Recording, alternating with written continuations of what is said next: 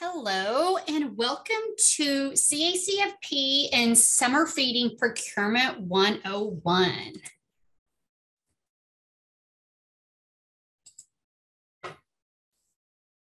So we're going to start talking about what procurement is and why it's needed. We have more information in our manual. So if you have a copy of the manual, or if not, you can go to our resource library. It is open for anybody to go out there. You can get a copy of, we have the regular CACFP center manual. You'll find it on page 101. We have the adult day, which is AD on page 91. And we have an at-risk manual, and you'll find our procurement section on page 69. You can always go there to reference any information that you might find. And again, we keep a lot of resources into the resource library, and we have a whole section just for procurement, so you can find all of that information there as well. So what is required to be procured? It is required that any product or service purchased with child nutrition funds must be procured using USDA guidelines. The reason for this is you are receiving federal dollars, and any federal entity that receives federal dollars has to follow procurement practices by the federal government. Now, it's not just USDA, it's Department of Transportation, it's anybody that gets federal dollars has to follow procurement. Now, we do have some special things for child nutrition, but really it doesn't matter what agency it is, it doesn't matter who it is. If you receive, we have to follow the same things because we get federal dollars. So you all have to follow the same guidelines. They just want to make sure that you're spending their funds and doing a good job spending federal dollars and being very cognizant of how you're spending that. So what is something that is unallowable? All goods and services purchased with child nutrition funds must be used by child nutrition, or the price must be prorated based on child nutrition use. So if you're not using it for child nutrition use, if you're not using it for the CACFP food program, then you can't spend CACFP dollars on it. So, and a good example of this is maybe that you buy paper towels, and you buy paper towels for the kitchen and for the bathroom. You have to prorate the cost. You cannot charge off to CACFP what is used in the bathroom, because that is not a child nutrition expense. So purchasing in a procurement plan. So all purchasing transactions must be conducted in a manner providing full and open competition. All CACFP institutions must have a written procedures for procurement transactions. We call this a procurement plan. We do have a procurement plan prototype in the manual, and we have one in the resource library. We actually have two. Most of you will use the procurement plan for either a small center or just procurement plan. We have one that's called formal, and this is for our larger entities that spend over $250,000. You will only need the smaller version. Very few entities will need the larger version. So use that procurement plan. It has everything that is required by USDA. It has the methods of procurement, the code of conduct, minority firms, women's business enterprise, and labor surplus statement. We also need to have a chart of procedures when it does come to the procurement plan. You can create your own, but again, if you do, you have to make sure it covers all these entities. Again, we do have a prototype. You can actually just copy the one from the manual if you would like. But if you don't want to copy the manual, you can go to the resource library. We have it in Word, and in Word, you can add things to it if you need to. This is an example of the chart of procedures. This is also required. The chart of procedures is with the small one. The small procurement plan has about 3 pages to it. The chart of procedures is not inside that procurement plan. You have to print it out separately and fill it out. If you have the large one, it's about, so the one over $250,000, that one's about 12 pages long, 10 to 12 pages, and the chart of procedures is in there. So make sure you have a copy of the chart of procedures along with the procurement plan. So this is a kind of a really good example for CACFP. All it is where it says product, this is already filled out for you. You just put your center name in there. It says how often are price quotes obtained, and you list how many times you either check prices or that you purchase those items. And then in the methods, you put how you do it, and Most of you are going to be doing small purchase or micro purchasing, and we're going to be going through that. You can also do, sometimes you see as needed, and you can do micro purchasing / small purchase, because you may sometimes do micro purchasing and sometimes do small purchase. That would be my biggest tip for you is if you're only using small purchase and purchasing, which most of you are going to be doing, I would do as needed, and then in the procurement method, put micro purchasing / small purchase. So on the written procurement plan, again, we have one available that you can use, and it meets all of our requirements. You do need to go in. There are certain areas you have to fill out. So make sure you fill those out, like putting your name in there. There's a couple of check marks that you have to fill out. The organization cannot go over the threshold, and we'll talk about what the thresholds are for procurement. You can always have a smaller threshold. So when you're filling out the procurement plan, you'll check the box. It will say the threshold. And if you have a different threshold than the one that is allowable by USDA that is listed in the procurement plan and that we will be going over, just click the other box and tell us what your smaller threshold is. We see this quite a bit, but when you're using our prototype, please do not mark anything out. Maybe you're doing more than what we have in ours. You can always type that in, but do not mark anything out. We have a lot of people that will mark sections out. They're like, well, we don't do this. What we see is you may be not doing it right now, but you might do it in the future. And if you mark it out and then you do that method, then you're not going to be in compliance and it'll be a finding. So just leave it as it is. Do not mark anything out. But again, if you are doing anything more in addition to what we're doing or what it states in the procurement plan, please, it's a Word document in the resource library. You can type that in of what you are doing. So we're going to talk about the methods of procurement. We have the informal method and then the formal method. We're really going to focus on the informal method today. The formal method, again, many of you are not going to be doing this. I do have another training called the procurement process training, and it's about a 2.5 hour training, and it goes through the entire process for procurement, but it also talks more about the formal methods.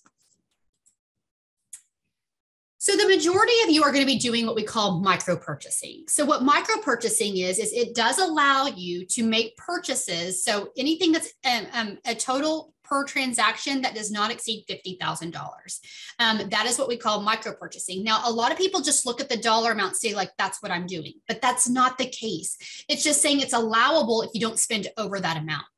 What micro purchasing is you're distributing the CACFP items among multiple qualified suppliers. So what that means is you're buying all your food and supplies from at least 3 stores or vendors. If you're only buying from one store, you are not doing micro purchasing. Micro purchasing is that you are buying from several different types of people. An example of that is maybe you're buying your food from Walmart. You buy food from Crest, you buy your milk from Brahms, you buy supplies from Amazon as well as Walmart. Maybe you're also buying your paper from Staples. You're spending all of your funds that you get from us for CACFP. You're spending them against a lot of different stores. So, and it doesn't have to be per month. It just has to be basically in a year time frame that you're spending it from multiple vendors. We have some people that only choose to buy from one. And if you're only buying from 1 or 2, then you're not doing micro purchasing. And we'll talk about what that is. When you do micro purchasing, you're not required to check prices or obtain price quotes. All that you're doing is you're buying items. It's at a reasonable cost, but you're buying them from a lot of different sources. And again, you must buy from a minimum of 3 different vendors or stores at least per year. And again, it doesn't have to be per month, just within a year that you're buying your items from different sources, different places. So again, if you're using Dollar General, Walmart, Crest, Reese's, Brahms, if you're buying from multiple stores, that is what we call micro purchasing. Now, the last one that we really are going to dig deep into is small purchase procedures. And really, a lot of you are doing this. Now, this is allowable for purchases under $250,000 per bid or solicitation or say store. So again, a lot of you are going to be doing small purchase. I think you're going to be doing a mixture of small purchase and micro purchasing. What small purchase is that you obtain quotes or you're checking prices. And you can check prices by email, by phone, in person. Like if you're going to a grocery store, you can tell that this week Brahms prices are cheaper for milk than it is at Walmart. That is what small purchase is that you're checking prices. When you check prices, you only have to check from at least 2 sources. So 2 different stores, 2 different vendors. You do need to document some price quotes, especially if you're using a vendor. We need to know what documentation that you received or what you got. It's not necessarily always the case for stores. You don't, even with with small purchase procedures, even though the place that you might be shopping from is not the lowest price, that's okay. You just have to tell us why you're shopping with them. Maybe you use a vendor and you sent out your specifications. Maybe you sent them out to Benny Keith and Cisco, and one, you got them both back and say Benny Keith is higher than Cisco, but you're going with Benny Keith because they were able to deliver every week and not every 2 weeks, like Cisco said that they can do. So just because with small purchase, even though if you don't go with the lowest vendor or the lowest person, that's okay. You just tell us why that you chose one over the other if it's not the lowest. If it's the lowest, you don't have to you don't tell us why. We understand why, because they were the cheaper price. But if you are going with somebody that is not the cheapest, then just explain to us why. So if you purchase from 1 or 2 stores, you must do small purchase and you must check prices. So we have some people that only do shop at 1 or 2 stores. So if that's the case, you only have to check prices just around 1 time per year. Now we have this form and it's called Checking Local Prices. It is in the resource library under procurement. It is not in the manual. And this is an Excel document. So all that you have to do is like right here, they went to Discount Grocer and IGA. So all you have to do 1 time a year is just list like 15 products that you use and then go to the store and check prices between the 2. It will do the math for you. So as we can see here, they did ground beef 80/20, a 3-pound roll. They checked prices between the 2, what it was at IGA. Also that you do, it's down here at the bottom is it lists so right here it says the day that you collected. You don't have to buy from the stores when you're checking prices. It's just on February 18th, somebody went to Discount Grocer and checked the prices on these items. And then on February 27th, someone went to IGA and checked the prices on those items. And they just put the price in of what it was, and then here's the totals. So they're pretty close, but say you choose to use Discount Grocer, at the very bottom, it says if you're not using this store with the lowest price, why are you? Sometimes the reason why people only use one store is because of grocery pickup, grocery delivery. Just let us know that's why you're doing that, is because they, say Discount Grocer has grocery pickup and it saves us a lot of money in labor and not having to shop 2 hours a week. So it's okay that you shop from the one that's the most expensive. That is okay, but you just have to document to us, either check prices. This is one way you can do it if you only want to shop from 1 or 2 stores. Again, you only do this 1 time per year. So again, just a kind of comparison between micro purchasing and small purchase is that a micro purchase, you're buying things from multiple vendors. You don't have to check prices, but you do have to buy from at least 3 different places, 3 different stores. Small purchase is when you do just check prices. If you're checking prices, you're automatically doing small purchase, even though those items might be just a $5 item. If you're checking prices, you're using small purchase. You just have to check prices between 2 different stores.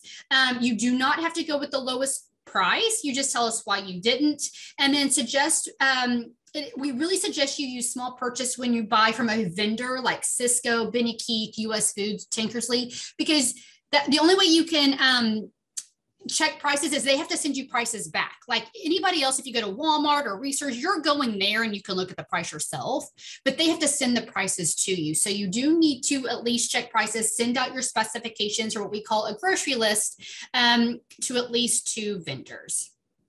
So now let's just briefly talk about what formal procurement is. It's required to do if your purchases are over $250,000 per bid or per solicitation. And when we talk about bid or solicitation, we're talking about like for the year with a vendor or with a store or whoever that you're using. What's required is you send out specifications, also known as a kind of a grocery list. You have to send it to 2 vendors. You have to put an advertisement in the paper. You have to have a bid opening. It's just a much larger process. There are two types of formal procurement. We have invitation for bid or a sealed bid or a request for proposal. So again, I don't talk much about this just because so many of you are not doing it, but just to let you know, if you are spending over $250,000, there is a lot more procurement you have to do. You can contact our office or contact your program specialist, and we can talk to you more about formal procurement. Most of the time that we see with formal procurement, the people that are doing it are like government entities or people that you already have a big process in place with formal procurement that already does meet USDA guidelines. With procurement, no matter the procurement that you're doing, it's required to maintain documentation to show how items were procured, either using small purchase or formal procurement. Procurement documentation is required to be kept on file for 3 years plus your current year records, just like you would normally do with any child nutrition dollar amount and any child nutrition documentation. So let's talk about receipts and documentation. So it is required on CACFP that all receipts for items purchased, you have to keep those receipts. We can only look at receipts for the month the item was purchased in. So again, it's a big deal. If you lose a receipt, so what I would suggest if you lose a receipt, so if you lose a receipt, say you had milk on that receipt, let's just say that you stated that you bought 50 gallons of milk that month, but you only have receipts for 30 gallons. We cannot accept that. We can't just take your word for it that you had 20 extra gallons of milk. We have to have receipts for it. I would highly suggest if you are missing any receipts, there's some places that you can go to, even like Walmart, you can, I think, pull it up with your credit card. You can even go online on the app and pull information up with your credit card. So if you lose a receipt, there's a good possibility that from that store, you are able to obtain another one. So I would highly, highly suggest that, especially if there's a review. So if you're up for review and you notice that some receipts are missing, contact the store. Again, sometimes I think with the Walmart app, you can log in and it will tell you all your purchases, even if you did it in person. So again, we can only look at receipts for the month the item was purchased in. When it comes to receipts and invoices, we have to have a copy of the entire original receipt from the register. So if you go into the store, we have to have that receipt. And it has to have a food purchasing form with that. Now, you cannot cut the bottom of that off or it will be unallowed. And again, we have to have the original. You can make a copy of it. We understand they fade, but we still must have the original, even if it's faded. Some things that we cannot accept are any receipts that have been altered. If there's any receipts or invoices that does not have a date on it, we can't allow that because again, we can only look at receipts from the month that you purchased it. And if you do grocery pickup or grocery delivery, we have to have the final receipt. We can't have the receipt from when you submitted it or that is still in process. And I think a lot of you understand that because if you've been doing any grocery pickup or delivery, that just because what you order does not mean that's what you get. Either the store could be out of the item or they might substitute it. So we have to have the final receipt. Now, most of your receipts we're going to look at, we can validate using your bank and credit card statements. But just again, make sure, if you ever lose any, try to go back to the store because a lot of times people have had a lot of success with getting a copy of that receipt from the store, especially if you know what card that you put it on. Just so you are aware, that with administrative labor and operating labor, when we do come out to do a review, we also will look at pay stubs. So we just want to be people aware that if you charge off labor to CACFP, it has to be W-2 labor. We cannot accept labor paid in cash, bin, or cash app unless you can show us that taxes have been paid.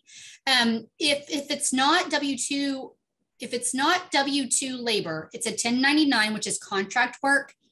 What you're required to do is you have to make a contract, send it to our office, and then you have to go out on proper procurement procedures. You have to follow that. But we have to approve the contract first, then you go out on procurement. That's the only way that we can allow 1099 labor to be charged off to CACFP. So procurement's a really big thing, even if it's for labor, because with the contract, again, you have to show us that you did proper procurement procedures. And again, you can follow small purchase or micro purchasing. And we can help with that process. If all your labor is 1099 and you want to charge off some of their labor because they are doing some CACFP work, maybe your cook is a 1099. Maybe your teachers are a 1099. Again, that is contract labor. You're not paying taxes on that. So that's why you have to, at that point in time, create a contract. We have to approve it first before you can hire, before you can go out on bid. So again, these are just some little things that we want you to know about when it does come to procurement and labor. And as I mentioned before, we talked about receipts. I have this in here just to reinforce that the receipts cannot be altered. Make sure you have them, and that we will disallow if you do have a grocery pickup or grocery delivery. And these we understand, like the ones with the original receipt when you're at the store. Again, we have to have the original, even though it's faded, and then a copy. But we do understand with grocery pickup, grocery delivery, that you can print those out at any time. I specifically had a center whenever I was in the field that the one reason she did grocery pickup, it was kind of a two reasons she did it. Is one is because the cook was older and it was hard for her to always load and unload the vehicle with all the food. So to do grocery pickup, they did it for her. And two, she was always losing her receipts.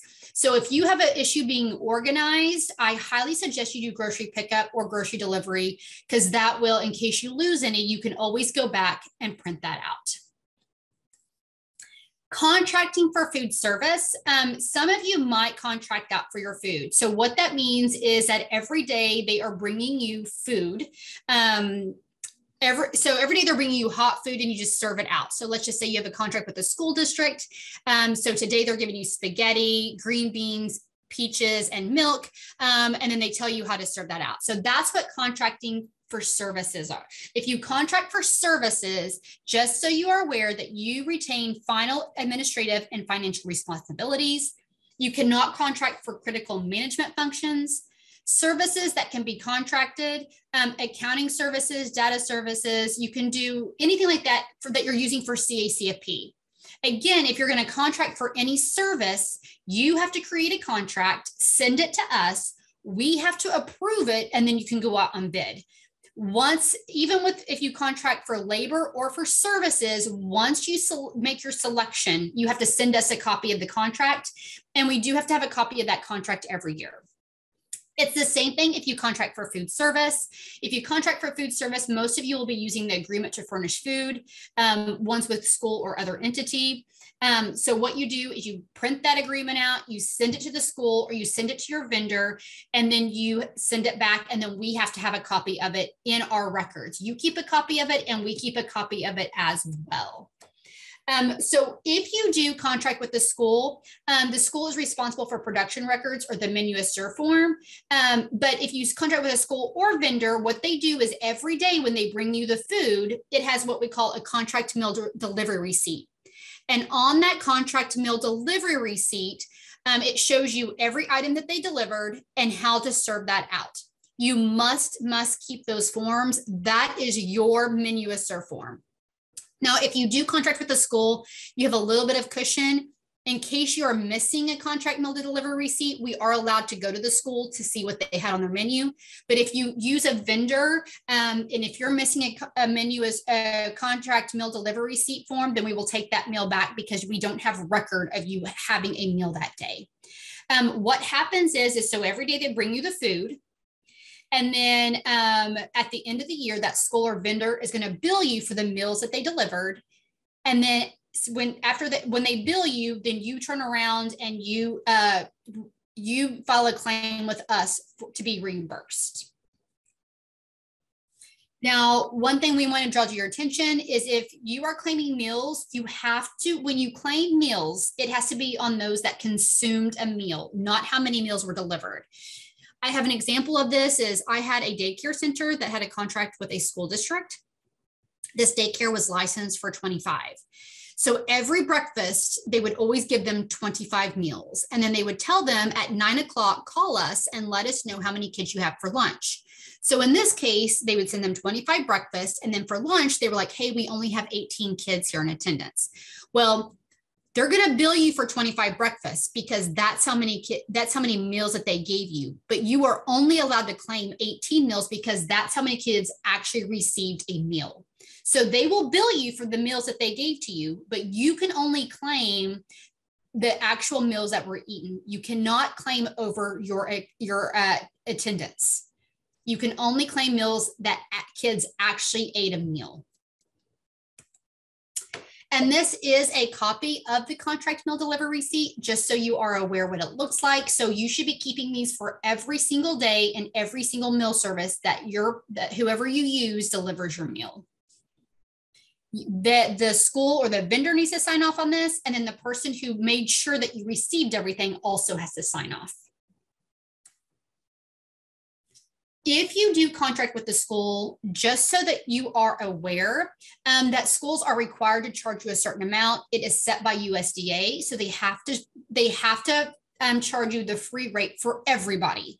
So maybe you have 25 kids and you have, out of those 25 kids, you have 18 free and the rest are not eligible. It is required that if you have 25 meals delivered to you, they have to charge every single meal at the free reimbursement rate. If you also contract with the school, you're required to get a contract with them for July 1 to June 30th. Now, we understand the rates come out sometime in July, so you're not going to get it necessarily July 1. You'll get it when the rates come out. But if you are contract with the school, we go by the school fiscal year, not by CACFP fiscal year, which is October 1. So if you are with the school, we need you to get a contract in July, not in October. And again, we have to have a copy of this contract every year.